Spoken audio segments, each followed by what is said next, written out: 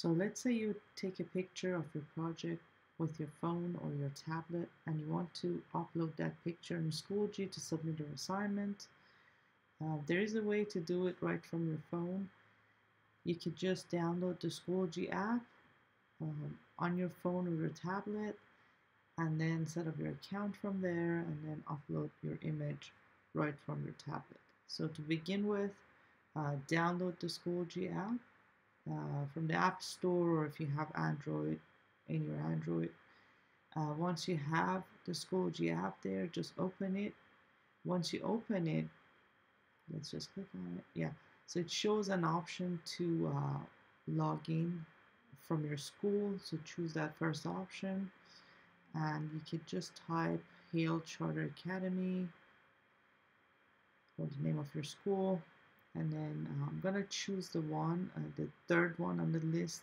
Location code is 8169. There are other options for the steam magnet or VAPA. You could choose those, but I'm going to just choose the third option for now.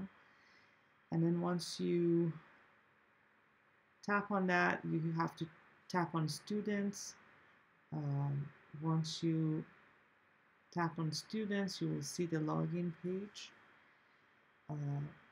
You're going to use your LAUSD account. I'm going to use my teacher account, which is at lausd.net, but your email is at mymail.lausd.net. So choose that, put your password, and that should log you into Schoology.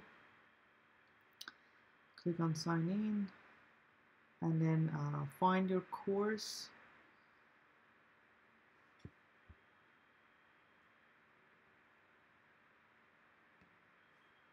It asks you to allow notifications.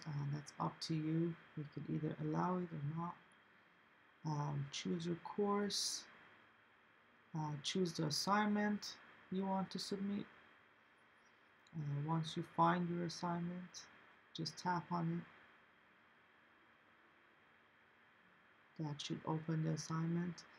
And then you have different options. You could see the description. If there are attachments, you can just tap on the attachment and see the attachments.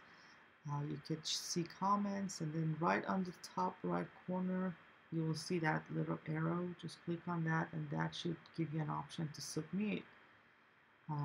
See the button that says submit, click on that, and a window pops up